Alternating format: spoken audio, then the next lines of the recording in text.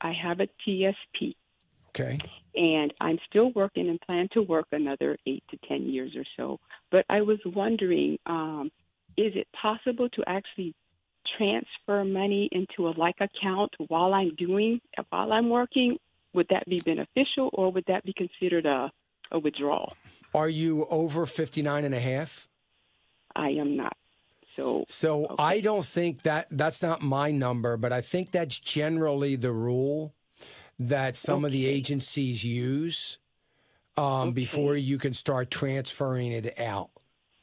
Okay. I heard you mention 59 and a half, and I thought it was like maybe a withdrawal.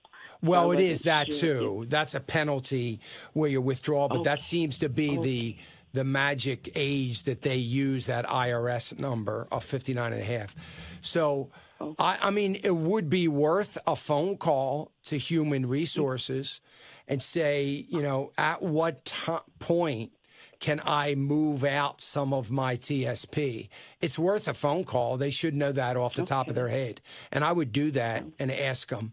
And if they say an age in which you are now and that you can do that, then yes, it would be worth you moving at least 3/4 of that out into a IRA account. You would have to move it into another IRA account.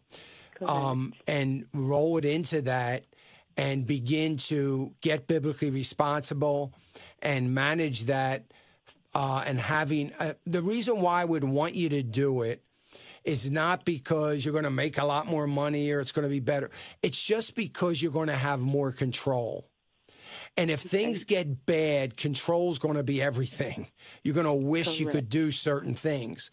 And so I just want you to have the control that you'll have in that. Right now, your only fail-safe is to go into the G fund, put all your money in the G fund. So, I mean, that's something that you can still do, and that's not a bad thing to do if things start to really turn down.